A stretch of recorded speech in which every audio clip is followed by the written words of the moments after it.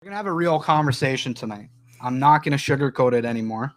The tone of Diverge Media is about to change. I'm still going to do my best and our best to remain neutral and just give the facts as we know them. But I'm also the opinion columnist at Diverge Media, and that's what I do. I give my opinion. So enough's enough. I got to start being a little more vocal on what's going on, including trying to educate people on the money system and really some of the dangers and concerns we have, and some of maybe the thought processes on what I think might be going on that maybe you haven't considered. I mean, basically, in order to believe in the current financial system, you need to believe in magic. Look, I have nothing. Poof, it's something. That's what they do with fiat currency. They go, enter money in the system. And people think you're crazy because they have no concept of money, but that is literally what they do. They used to have to at least go through a printing press.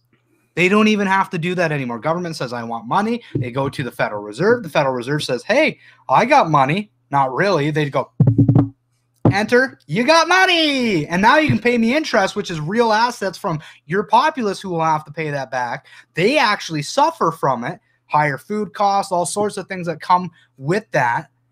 And they have to pay the taxes on it for the interest. And it's great for them. But that's literally what's happening. Just click, there you go, fiat money, your way.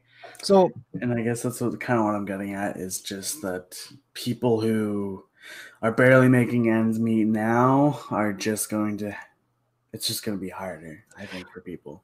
If I put on my conspiracy hat for a little bit, we're heading to a point where dependency on government has never been higher and will never be higher. And when you're dependent on something, you're much more willing to take the beating that comes with it. And the issue is they're at a point where you're putting so many businesses out of work. Like, they're not going to come back from these lockdowns.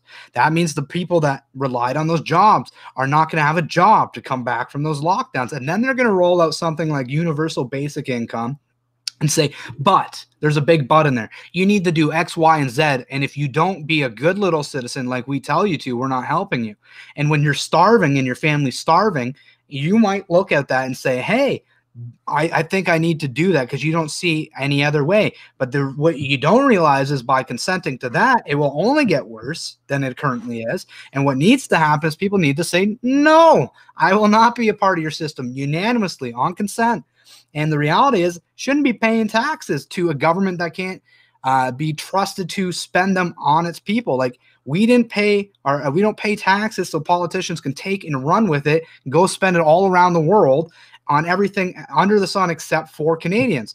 We never consented to that. We never consented to ongoing lockdowns. We never voted for any of this.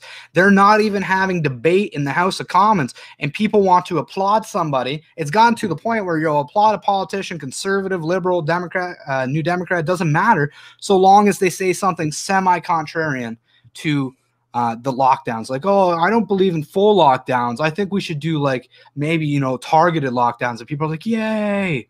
And it's like, no. That doesn't work either. Like, can we stop with the absolute nonsense?